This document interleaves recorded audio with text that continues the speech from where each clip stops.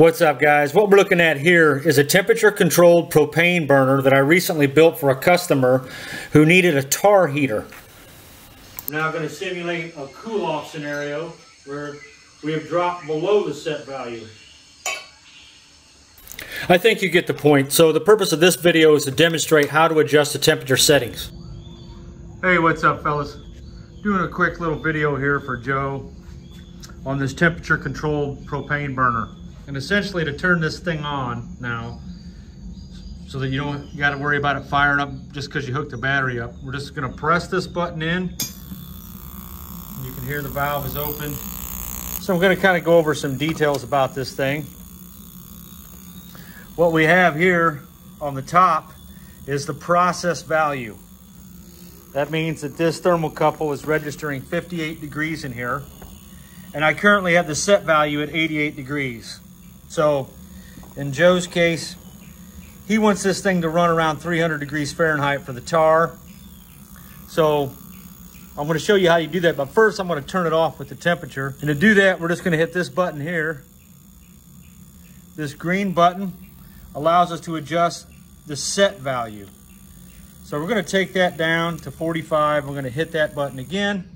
And as you can hear, this thing has shut off because the set value is now currently below the process value. So let's say you decided that you wanted it set at 250 degrees. We would then hit this green button. And I'm going to go ahead and hold it till it's right around 250 degrees.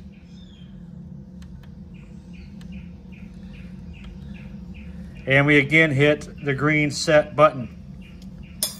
And that has kicked on the normally closed solenoid, and the spark is now on again.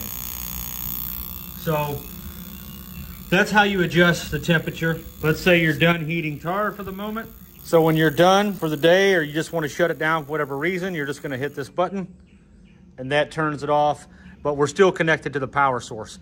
This power source is simulating a 12 volt power supply or a 13.8 volt power supply from a truck or a trailer. You can hook this up to the lights on a trailer and pull power from that. As long as the vehicle is running, you shouldn't run it down. It doesn't pull a whole lot of current.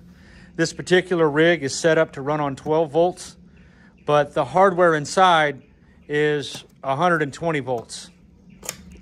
And that is why we have this inverter here. But it's not a full sine wave inverter, but it is enough to run this thing without any problem. So, or a pure sine wave inverter. This inverter also has a switch on it. If you're to accidentally bump this switch, just remember O does not stand for on.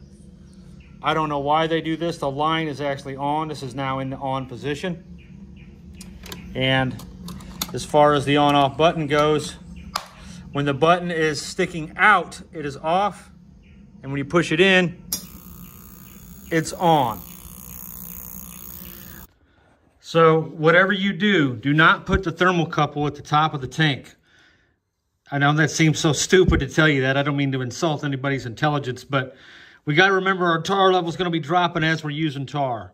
So I recommend we put that thermocouple in between the heat exchange tube right here at the lowest level possible, so that as that tar level's dropping, we're not burning up tar. Because we could probably get that tar 400 or 500 degrees before that air got that hot.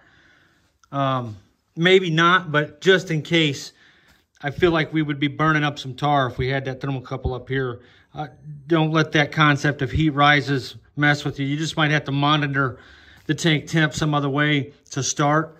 You could put one up here to test so that you know, say if this is at 280, then this up here is at like 400, then you would know to appropriately adjust the set value to accommodate these upper temperatures. So that might be one good reason to have two thermocouples, one up top, one up bottom. This one would just be a readout, and this one here would control whether or not to turn the burner on or off.